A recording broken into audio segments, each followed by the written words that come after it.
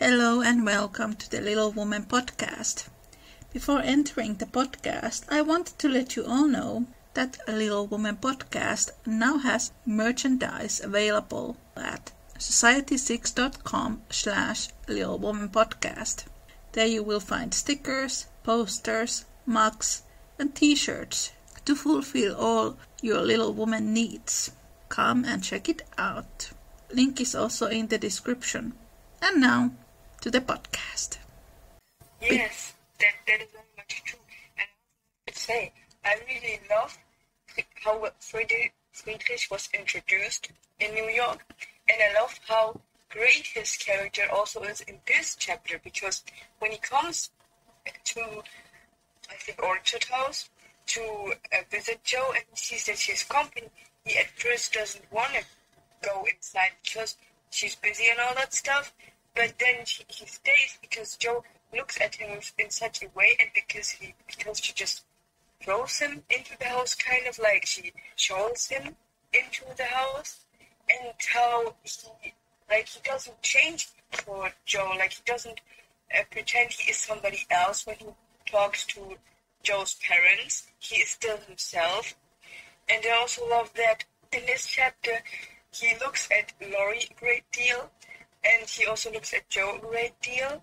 And the fact that Jo is like, she has to keep her eyes focused because she is afraid that her eyes will look constantly at Friedrich is also very funny.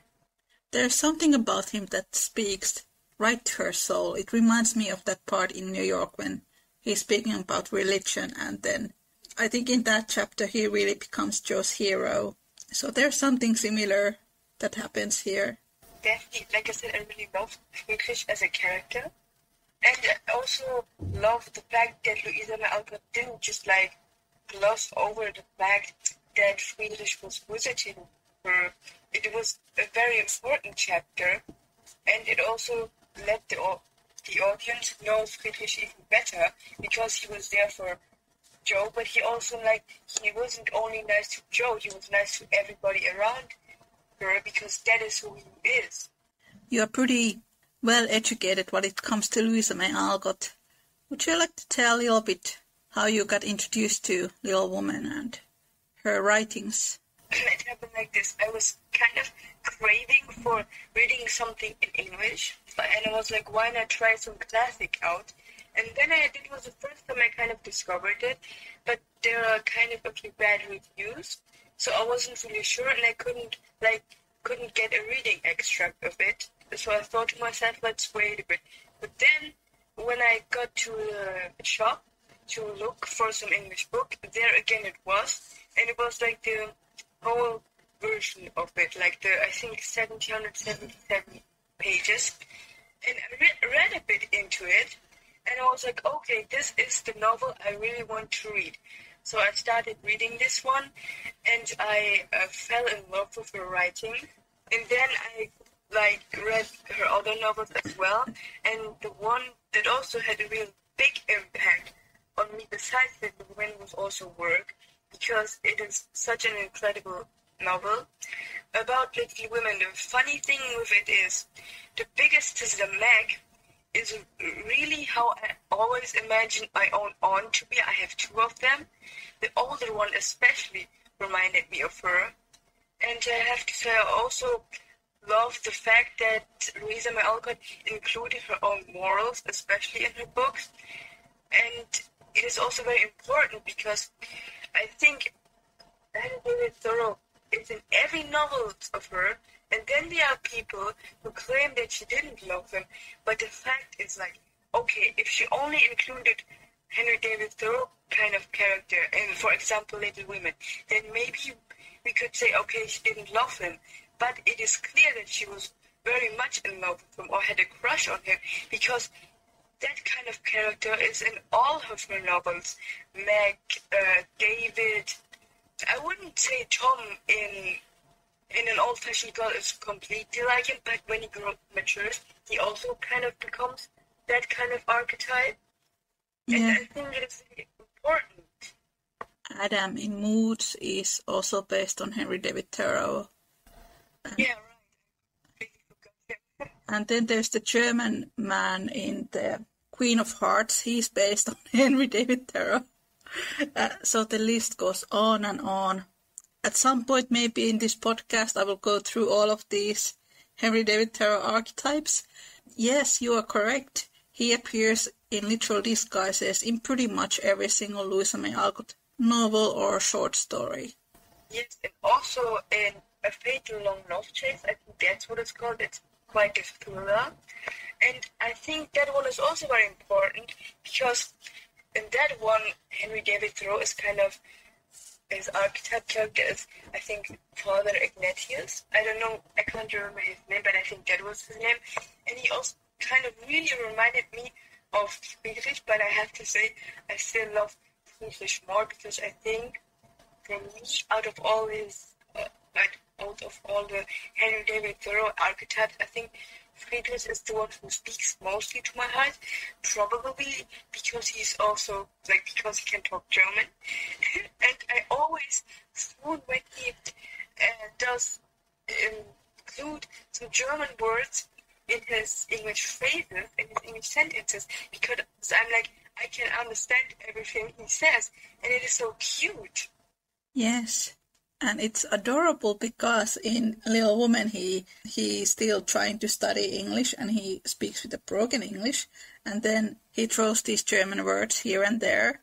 Then in Little Man, the narrator says that he has improved his English a lot, but he still uses some of his favorite German phrases like Schatz and mein Son, and yeah.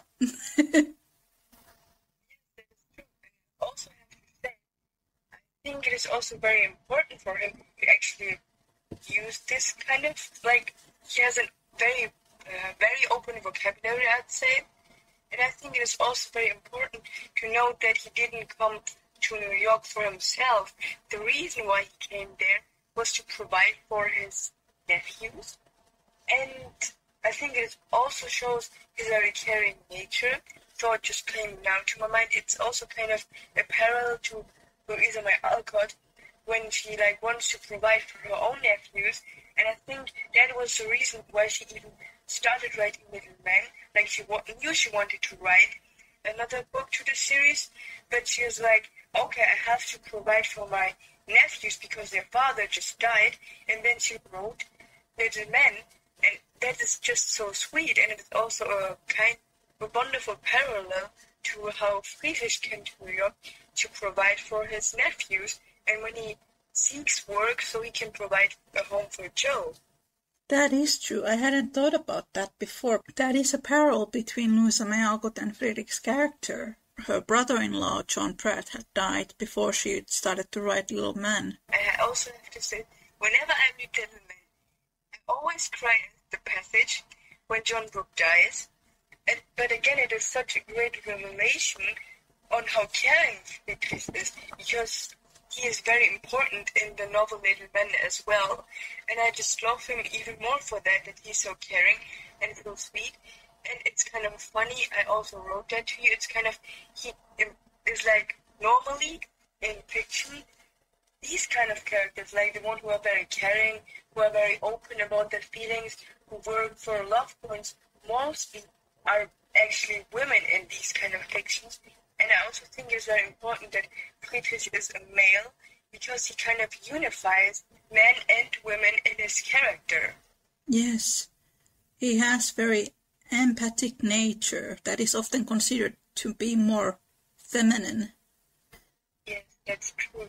But I think for me, I'm not in the age right now, but if there was somebody I'd like to marry or somebody I would fall in love with, that would probably be somebody who's empathetic, who loves me, respects me. It's of such importance for a person to be empathetic because then the world can evolve with people like that. And that was such a big deal for Louisa May Alcott. She found it very important that people did feel sympathy to others, especially those in bad situations, because she came from such a poor background herself. Definitely, it's very important that, unlike many fans who actually wanted Joe and Laurie to be together, I think it is perfect that she made Joe and Friedrich an official couple, because like in part 1, they are the Hummels, they are German, and besides Beth, I think Joe is the one who cares for them the most. Like I said, they're German, they are poor, and that is the same how Friedrich is. Like, he's German, he's poor, and I think it is also very important that she showed that interracial relationships are important, and that they are like just like marriages between couples that are the same race. I think still today you can get some backlash if you are dating someone who is not from the same culture than you are, but in those times it was even more scandalous.